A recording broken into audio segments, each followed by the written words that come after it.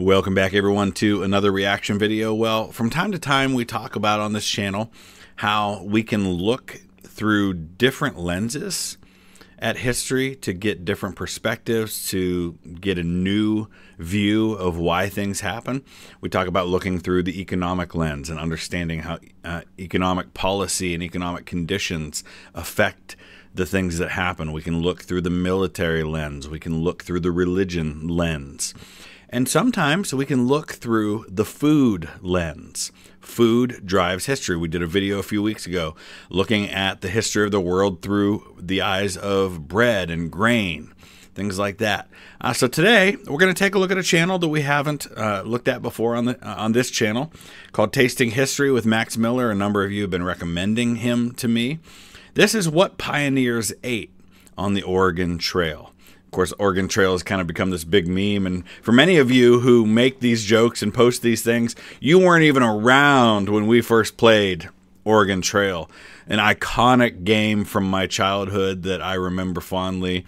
And of course, everybody talks about that one line, "You have died of dysentery," but it was a great game. It was really a lot of fun. So, but the Oregon Trail is an important part of understanding American history, especially when we talk about the westward movement and Manifest Destiny and the Indian Wars and all of those things. So it'll be interesting to look at this through the lens of food. I don't know what I'm getting into, but the link will be down in the description to the original content so you can check out this channel without my commentary. Here we go.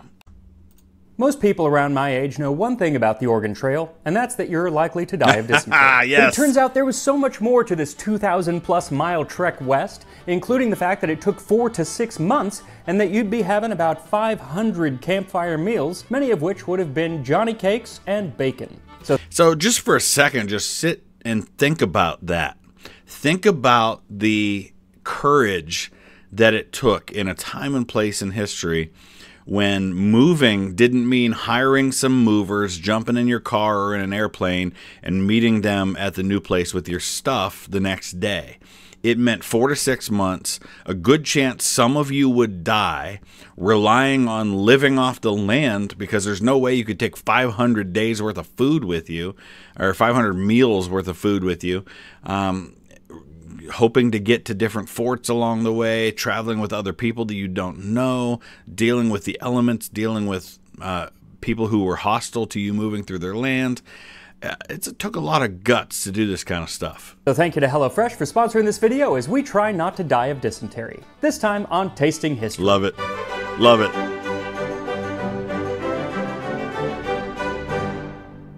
So for those who don't know, the Oregon Trail was actually a collection of wagon trails that went from Independence, Missouri to Oregon City, Oregon. And from 1846 to 1869, about 400,000 settlers, farmers, miners, ranchers, and their families used it to cross 2,200 miles of prairie, desert, and mountain terrain. Now, it wasn't exactly a single trail, and there were people who would split off to go settle in California or Utah, but in general, for about half of the year, there were wagon trains heading west along a general trail. And, of course, this leads to the creation of towns and forts along the way, because people are going to need supplies, they're going to need food, they're going to need a place to rest and recoup before they move on to the next part of their journey. And so this creates a whole industry of people along these roads. And yeah, the varying trails, of course, then that leads to people saying, hey, I've got a better trail, I've got a better way to go. And sometimes people would take that, like the Donner Party, who believed in some people who told them that there was a shortcut to get where they wanted to go, and it ended up taking longer. And, of course, we know that whole story. And the people in those wagons were known as emigrants. And every morning around 4 a.m., they would wake up, start making fires so they could prepare their breakfast. And one of the most common breakfasts was bacon, hoe cakes, or Johnny cakes, which are a corn cake, and coffee. Now, these Johnny cakes were very popular at the time. They had been popular since the 18th century, and they went under a host of names, including hoe cakes, but also Indian meal cakes or Indian corn cakes, which is what the Farmers and Emigrants Complete Guide from 1856 calls it. Written by Josiah T. Marshall, it says, take 1 quart of sifted Indian meal, 2 tablespoonfuls of molasses, 2 teaspoonfuls of salt, a bit of shortening, lard or butter, half as big as a hen's egg, stir these together, make it pretty moist with scalding water, put it into a well-greased pan, smooth the surface, and bake it brown on both sides before a quick fire. So I'll be honest, just right off the bat, I'm thinking about this, and I'm thinking, man, they actually seem to have eaten better than I expected they would on a journey like this. Because just think about, I mean, each family would have had to take a lot of this stuff with them to be able to eat like this every single day. Now he does have instructions to make a fancier version that has milk and cinnamon and ginger, but I'm going to make this basic version because I feel like this is what most people would have been eating on most mornings on the Oregon Trail. And frankly, if you need the fancy version, then the Oregon Trail is probably not for you. I'm sure those people on the Oregon Trail would have really appreciated some free dessert. Alas, at least in the mornings, all they had was Johnny Cakes and bacon. They had other things, but to make Johnny Cakes... To be honest, though, doesn't sound bad. I could probably eat that for breakfast most days. Cakes and bacon, what you'll need is 2 cups or 300 grams of fine cornmeal, 1 tablespoon of molasses, 1 teaspoon of salt, 2 tablespoons or 30 grams of unsalted butter, and some boiling water. This is actually kind of awesome that he's describing how you can make this today to experience what they would have eaten back then. I like the concept. This is pretty cool. And then you'll also need some grease to grease the pan. And the best way to get grease, and probably how they would have done it, is to fry the bacon in that pan. It also should give the Johnny Cakes some nice bacony flavor. So first fry up your bacon however you like it, then set it aside but keep the grease in the pan. Then add the molasses, salt, and the butter into the cornmeal, and then work it all in by hand. Then pour some boiling water in and using a spoon, start mixing it together. Now the amount of water that you add is really up to you. For a firmer cake, you're gonna add about 3/4 of a cup of water, but you can add a little bit more for a looser cake. He's not super specific in how wet this mixture should be, but he does say that it should be smoothed on the top. So if it's too loose, you won't be able to smooth it. It'll just automatically do it. So I'm guessing it's a little firmer. So what's cool about this is this just goes to show us how much information we really have about this stuff. The fact that we can go to these primary sources that tell us exactly what they would have been eating and how to make it even a couple of 100 years later is actually pretty neat stuff. So form up some round cakes by hand and then heat the grease up and carefully set the cake in. Now unlike pancakes, which will have little bubbles form on the top that let you know when it's time to flip it, these don't have that, so you kind of just gotta eyeball it. For me, it took about 3 minutes on one side and then 2 minutes on the other side. So obviously, if we're able to make these, we know that the emigrants would have been bringing cornmeal, molasses, bacon, and salt. When it comes to the butter, they would have often brought a milk cow with them, and in the morning they would milk it, put it into a pail, and attach it to the bottom of the wagon. And throughout the day, the jostling of the wagon would actually churn it into butter. Wow. That they would. And here's the thing, that not only they got to bring all their supplies for starting a new life wherever they're going, they've got to bring all their food for themselves, and they've got to bring food for the animals that are pulling their supplies, and any cows they would have. Have that night some nice fresh butter. But it wasn't all Johnny Cakes and bacon for every meal every day. So what else did those pioneers pack up to take with them before shouting, "Wagons! Ho!"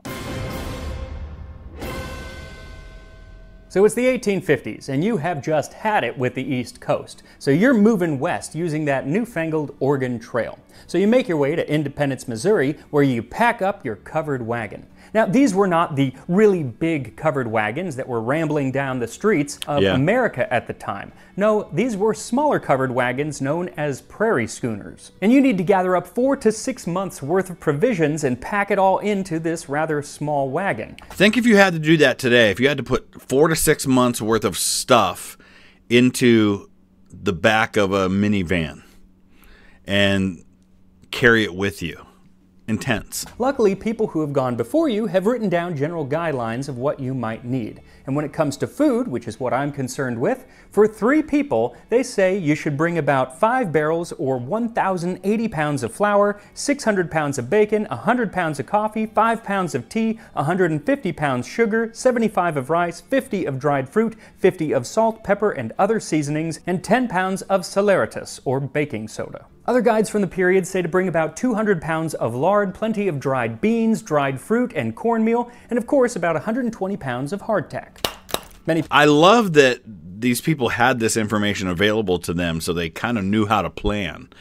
But That's a lot of stuff, man. I keep finding myself kind of in awe of the fact that they did this. People also brought that milk cow as well as chickens for eggs. Now, all this food was either packed in barrels or more often in provision boxes, which could be stacked and so they wouldn't jostle around too much. Yeah. And they could be used for chairs and tables, which was really convenient when you had no chairs and tables. Now, since there was no refrigeration, you might think that things like bacon and lard would go bad really quickly. But people would take that and pack it inside of the barrel that had the flour or the cornmeal to keep it away from any sun, and so it would stay for pretty much the entire journey. Now, in addition to food, you needed to bring some cooking utensils. This typically meant a frying pan, a Dutch oven, a kettle or coffee pot, tin plates and cups, and maybe a reflector oven, which would bounce the heat off of an open fire to bake cakes and pies. Wow. But in general, when it comes to packing, less is more. There was actually one pioneer from the time who had made the trek before, and he is scoffing at those he sees overpacking. They laid in an oversupply of bacon, flour, and beans, and in addition thereto, every conceivable gimcrack and useless article that the wildest fancy could devise, or human ingenuity could invent. And we all know how this is, right? We all have people in our lives who are overpackers. And you're like, why do you need this much stuff? And so it makes total sense that when you have the tens and hundreds of thousands of people who are traveling the Oregon Trail, that some of them are going to overpack, some are going to underestimate what they need. And you're going to find yourselves in situations where you just have too much stuff and you can't get it moved, or you end up breaking down and you can't transfer it to another wagon, or you underpack and you find yourself trying to live off the land, which I'm sure they had to do that to a degree anyway.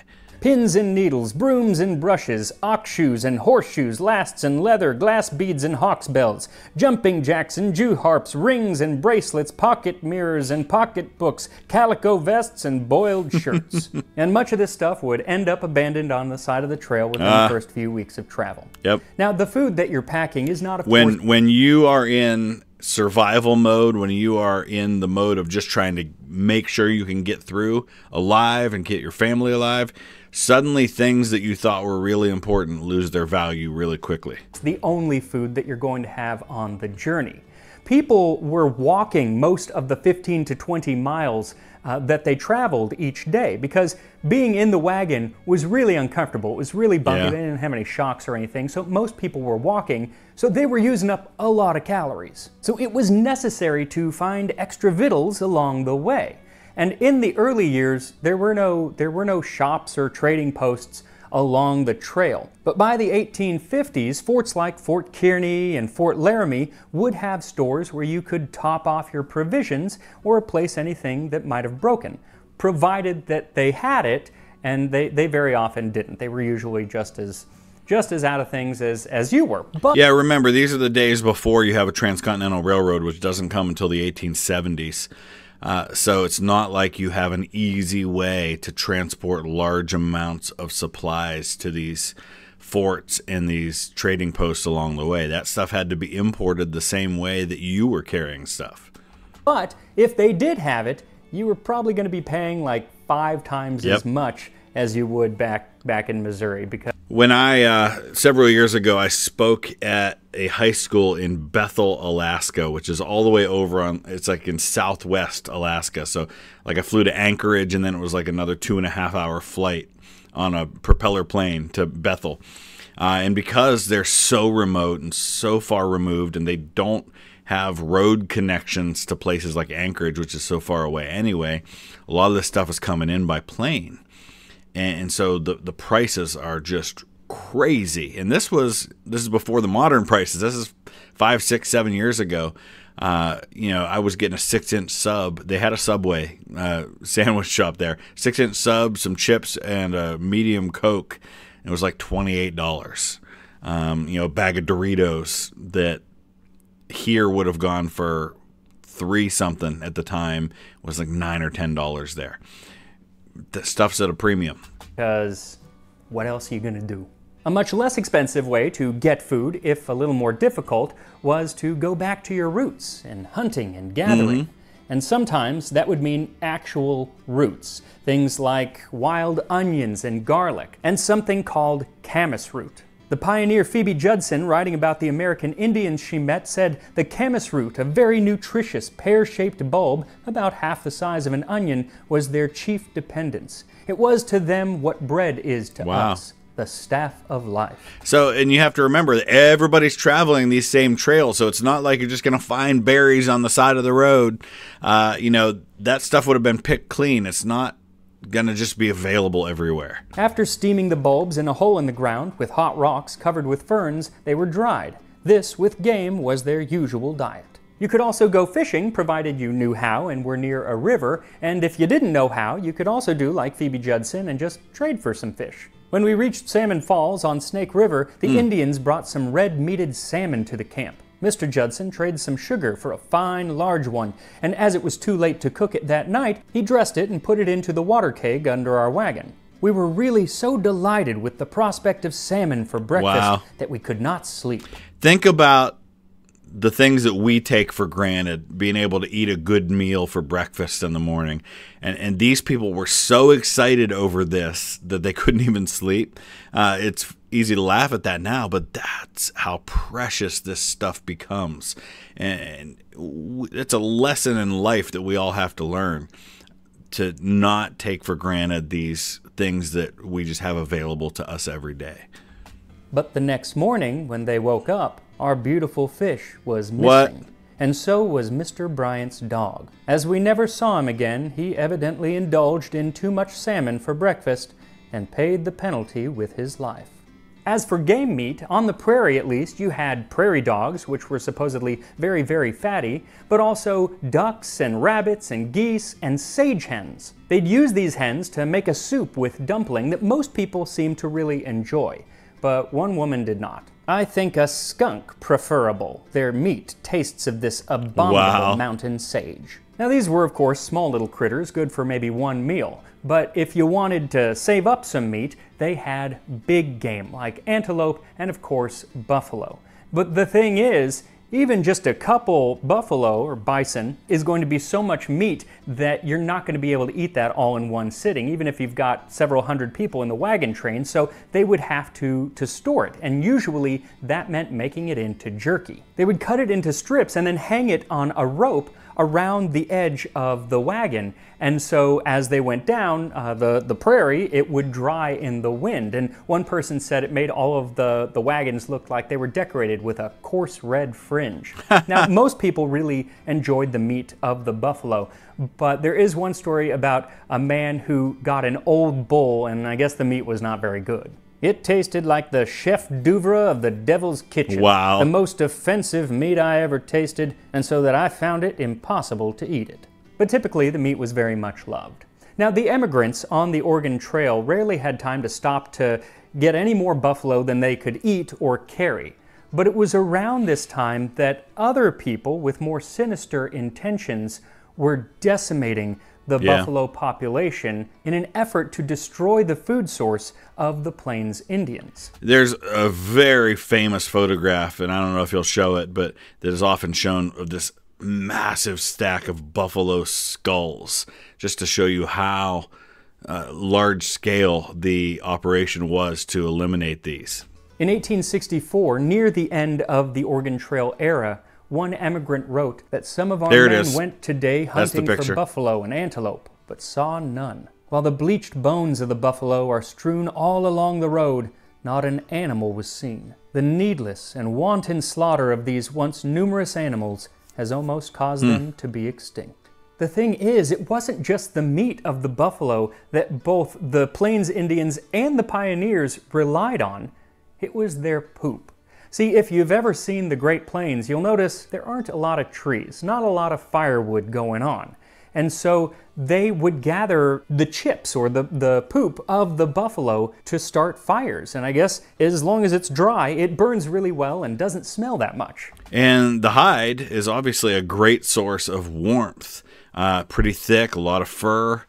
So there's lots of uses there besides just food. Many of the ladies can be seen roaming over the prairie with sacks in hand, searching for a few buffalo chips to cook their evening meal. Some of the ladies... Imagine cooking your food on poop. ...are seen wearing gloves, but most of them have discarded their gloves and are gathering the buffalo chips with their bare hand. And you ever notice that when you start out doing something, you take all the precautions and you wear the gloves and you do the things, but as you get used to it and as it becomes something you do often, a lot of those things start to get discarded. We would think to ourselves, yeah, if I'm handling poop, I'm wearing gloves. But if you're doing it every day and if you're dirty and out on the plains anyway, suddenly you're like, I'm not bothering with all this extra steps. Your dried buffalo poop in hand, it was time to actually get to cooking. And this is where the pioneers they really impressed me, because especially in the first part of their journey, where they still had a lot of the ingredients that they were bringing, they were making up some really fancy, complicated foods, if not, maybe not fancy, but complicated foods.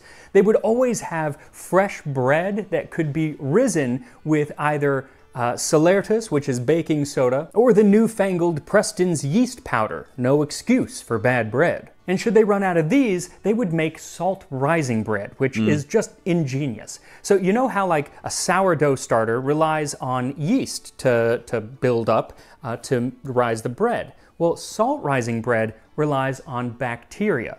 Usually the ingredients were just water, salt, flour, and then some cornmeal or dried potato. And it needed to be kept warm all day. So they would make it up and then put that that starter in the front of the wagon where it was warm and the sun was hitting it, and it would start to rise. And then that night they could use it to make fresh bread. Yeah, necessity, we say it all the time, necessity is the mother of invention. And when you have to come up with new ways to do things, you discover new ways to do things. Stuff that we do today had to have been figured out at some point.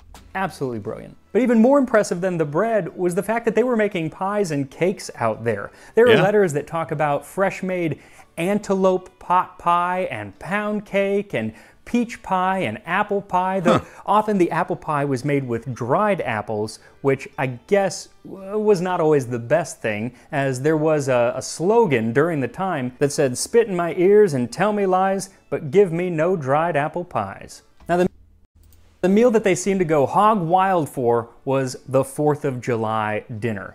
Part of it was that it was a big celebration because it's the 4th of July, but also it was around the halfway point for many of the emigrants. And so they would kind of splurge and use up a lot of the good things that they still had left. And one of the things too with the Oregon Trail is just like with everything else, they've got these people publishing, here's the list of about how many supplies you need.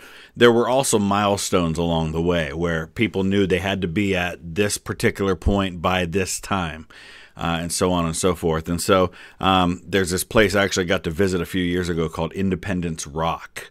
That's in southern Wyoming, and it's got carvings all over the place. Like people carved their names into it and the dates, like 1850s and things like that.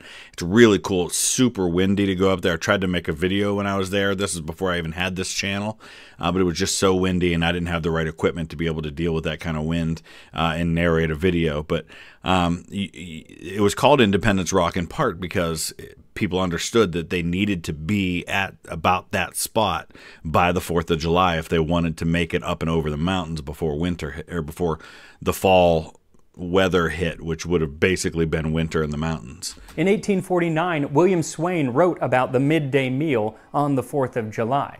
Dinner consisted of ham, beans, boiled and baked, biscuits, John cake, apple pie, sweet cake, rice pudding, pickles, vinegar, pepper sauce, and mustard, coffee, sugar, and milk. All enjoyed it well. The boys had raked and scraped together all the brandy they could, and they toasted, hurrayed, and drank till reason was out and brandy was in. I love that. They drank till reason was out and brandy was in. I stayed till the 5 regular toasts were drunk, and then, being disgusted with their conduct, I went to our tent, took my pen, and occupied the remainder of the day in writing to my wife. Or at least that's what he told her he did, I'm sure. Now, since this was a time when provisions started to run low, at least the more luxurious provisions, there were, of course, people who had already gone through them. Yep. George Keller had a 4th of July dinner on musty hard bread and beef bones in a state of incipient putrefaction. And Amos Steck said that it was just like any other day for him, and he had spent it driving a slow ox team in a sandy road, his eyes filled and his throat choked with it, with no other refreshment than hard bread for dinner, and poor bread at that. He will feel little patriotic ardor stimulating him even on this great day. Granted, these were the wagon trains that were made up of pretty much just men, because it was the women who did most of the real cooking. As James Hutchings lamented, "I wish I had taken lessons in the art of every man his own washerwoman, cook, and general housewife." But whether or not you could cook didn't really matter when you started to run out of ingredients. Which would happen the further down the road you got. And listen, I mean, granted, people back then, many of them had been raised to be much more self-reliant, to be able to provide for themselves, but not everybody could. And I know for me personally, if I had to go out and live off the land, I'd be in trouble. I've never hunted in my life. I wouldn't know the first thing about what kind of foods you can eat and what kinds you can't. I'd definitely be relying very heavily on other people with that kind of knowledge. All of the little delicacies we brought with us from home were gone, and we had nothing left but flour, bacon, beans, sugar, and tea. Not terrible, and like though. the children of Israel, my soul loathed this food, and I longed for something fresh. So the reference there is to when in the Bible, when the people of Israel are wandering in the desert and they had manna and quail, and manna and quail, and manna and quail. And manna basically just means, what is this? It was like the I don't know food. Eating the same thing over and over again every single day would get a little old after a while, but you do what you do to survive. The farther we traveled, the more meager became our fare. This was the time when the pioneers came to rely on things like buffalo jerky, hardtack, and portable soup. This was something where you would boil down the meat and bones of an animal so much that it became just this gelatinous kind of layer on the bottom of a pot.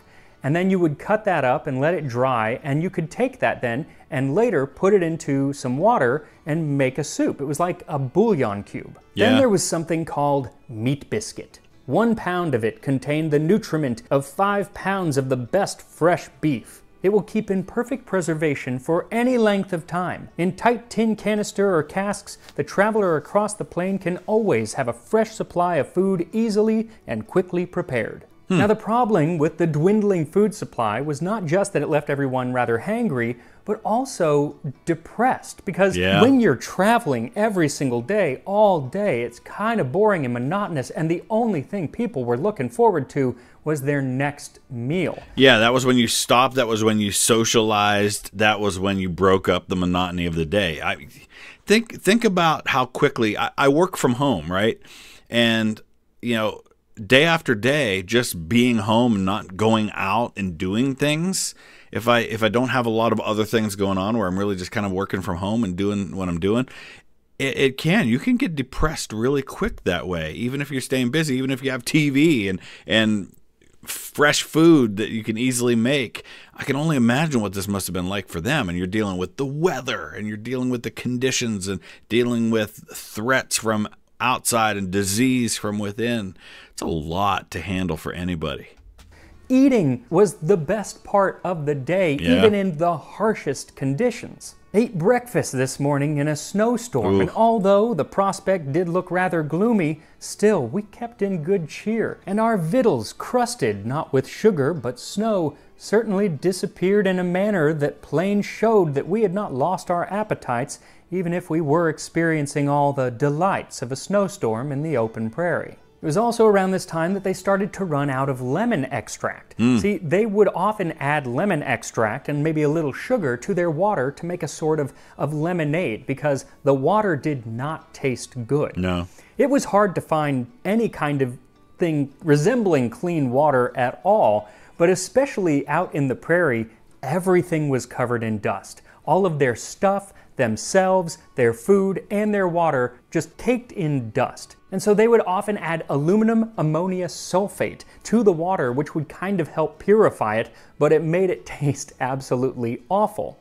When they didn't have that, they would just put cornmeal into the water and wait like 20 or 30 minutes, And as the cornmeal dropped to the bottom, it would take some of the dirt with them, leaving a little clean-ish water on the top, but still didn't taste great. Wow. And with people running out of their luxury items, their food, and sometimes clean water, the Oregon Trail was about to do them real dirty when they came upon Fort Laramie, also dubbed Camp Sacrifice. This was the last major stop before you headed over the Rocky Mountains. Yep. And as difficult on the oxen as it's been to drag your butt across the Great Plains, it's going to be even harder for them to drag it up the Rocky Mountains. And if you're running late, I mean, there are times, and just speaking of like the Donner Party, who were going into California up into the Sierra Nevada mountains, once you get into like late September, early October, you're already dealing with snow. And they didn't just get a few inches of snow. You go there to the Donner Party site, which is right off of Interstate 80. It's not real far from Lake Tahoe. And you're seeing these measurements where they show that it was like 20 feet of snow. And there are checkpoints along Interstate 80 there where they won't even let you drive up into those areas if you don't have like chains on your tires. That's how brutal it gets, even in the modern times. So you had to get rid of everything that was extra. And I don't mean just like things like books and fine china and things that are kind of not necessary, though they did get rid of those. But in some cases, even things that were necessary if it was deemed too heavy. There was one wagon train who just needed to lighten the load, and so they discarded a ton of bacon, several barrels of bread, 6 dozen steel shovels, axes, hoes, etc., amounting in value to nearly $1,500. That's a lot of money. Also, I love how they used to write etc., which was the ampersand C, because the et in etc. literally means and. I just think that's cool. I don't think anybody ever writes that anymore. Now it's just etc. Anyway, one thing that someone had to discard kind of brings a tear to the eye. A man named Smith had a wooden rolling pin that it was decided was useless and must be abandoned. I shall never forget how that big man stood there with tears streaming down his face as he said, "Do I have to throw it away? It was my mother's. I remember she always used it to roll out her biscuits, and they were awful good biscuits." I was going to say there must be some sentimental value to this, and we do that, right? We have things that would be absolutely worthless to anybody else, or certainly not of any great value, but to us they mean the world because of some reason, some connection to a memory or to a person who's no longer here. It's really amazing what these people went through and gave up to start this new life. And I don't just mean giving up their mother's rolling pin, but giving up everything that they had left behind. Many of these people would never again see the family and friends that they had known back east. And I don't think I could have done it. I really don't think I could have lasted very long doing 6 months of hard living, hard traveling, and hard eating. So, you know how much I love talking about my own family history and finding my family connections to historic events, but I'm born and raised in Northeast Ohio. Most of my family history runs through Kentucky and Southwest Virginia and Tennessee and North Carolina and Pennsylvania. So I don't really have any connections to the Oregon Trail. But if you live in California, Oregon, Washington, and your family's been there for generations, good chance you might have those family connections. And I think it's probably worth looking into and finding your own family's story of how they came across that trail. Special people, man. It took a lot of guts and a lot of just intestinal fortitude to be able to make a crossing like that. Maybe a week. I think I could have lasted a week. Maybe 2 if these Johnny cakes taste as good as they smell. And here we are, a pioneer breakfast of Johnny cakes and bacon from the Oregon Trail. So sometimes people would have put like honey or syrup or more molasses on these, but I'm going to just try them still hot. They look like cookies. As is. Here we go. It's good. I bet it's good. So the texture is a little, it's not dry, it's almost like gritty, but not unpleasantly so, but it's a little grittier than I might like. but the flavor is really, really good. I figured it probably was. I kind of expected them to be bland, but well, no, they're because not. you put the molasses in there. I figure it's, like I said, I've said it a couple times now, it's got to be like a cookie. It's, you know, it's kind of like cornbread, which, cornmeal. It's like cornbread and molasses mixed together, so you kind of get that sweetness. Yeah. But then the fact that it's like fried basically in bacon grease, that's really nice. And you get a really, really nice bacony flavor to it. It kind of reminds me of like a 19th century version of a McDonald's McGriddle. I actually think that that these are going to grow on me. This is something I could eat one or two of them. They're a little. I think it's just that they're a little more dense than like a fluffy pancake because there is nothing in there to raise it. No raising agent, so it's just kind of heavy. But it comes with bacon. The bacon, of course, is it's just bacon, but it's really fatty bacon because that's what they would have had. So I got the fattiest that I could find. So my kids, that's really unflattering of me to pause him like that. So is that, but we'll go with it. I love like good like bacon, you know, like we have in the States, but that's a little more closer to like Canadian bacon or like British bacon, which is more like ham. I think in the UK they call what we eat in the States streaky bacon. I had a friend who told me what you call bacon is what we cut off of our bacon, but I don't know. And it's really, really good. Also, how cool is this fork? I got it from Townsend's. They have a bunch of really just cool stuff from this period, mostly earlier 18th century, but I thought it fit. Plus, it's just cool looking. So I think these are something that you should try. It's totally worth it. Maybe swap out some of the water for milk, or just kind of play with it. You can add some spice, make the fancier version. But even as is, especially if you're going across the prairie and you're really hungry, that's a great meal. So that was really cool. Like I said, it's a different lens through which to look at history. So with that in mind, if you have a particular one of his videos or another channel, like I think you mentioned Townsend's, I don't know if that's connected to the channel, the Townsend's, which I know do a lot of similar stuff. Let me know in the comment section a particular recommendation of a channel or a video on a channel that you think would be cool to look at. It's great to just get a different view of history a little bit. So I'll put some links up on the screen here for some other videos you can check out. Thanks for watching. We'll see you again soon.